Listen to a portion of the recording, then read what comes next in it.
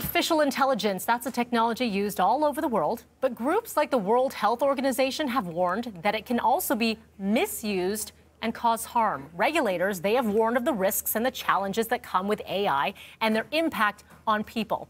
City News reporter Faiza Amin joins us live now. And there's one team that's actually looking to fix this problem. So let's break this down for our viewers. Good morning to you, Faiza.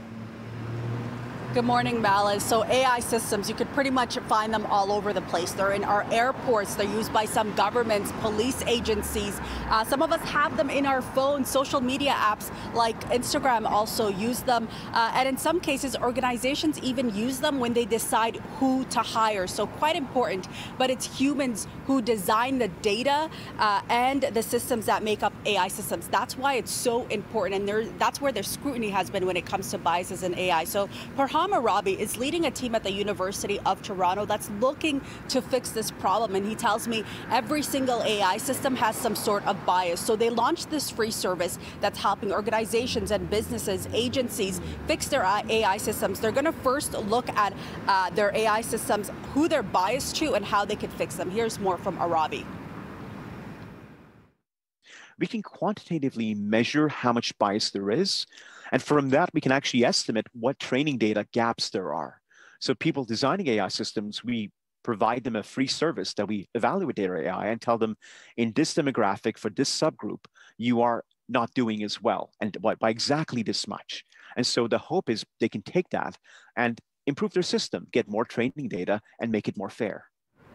I find it so interesting, Faiza, but obviously there are, as you mentioned earlier, there's a lot of harm that can be done as well. So what more has the team learned?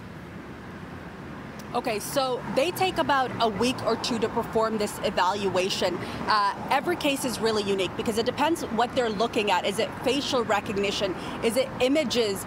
Is it voice-based data, perhaps on our phones? And Arabi tells me that the #1 issue that they found there has been the lack of training data. And you heard me just moments ago saying that it's humans who design this data. So that's where the majority of the problem has been. He gives me the example of a business in the US that they've been working with, and they found that their AI system is underrepresenting the Hispanic community. So once they figure out who and where the bias is, they provide some sort of report and guidelines on how these companies can fix their AI systems so that they're fair towards everyone else. So they've done about 20 different systems so far, and he tells me they're just getting started. This is just step one. Of course, there's more to the story. We'll have it tonight on City News at 5 and 6. We'll also tell you the conversations and concerns around your privacy and ethics when it comes to AI systems, Mel.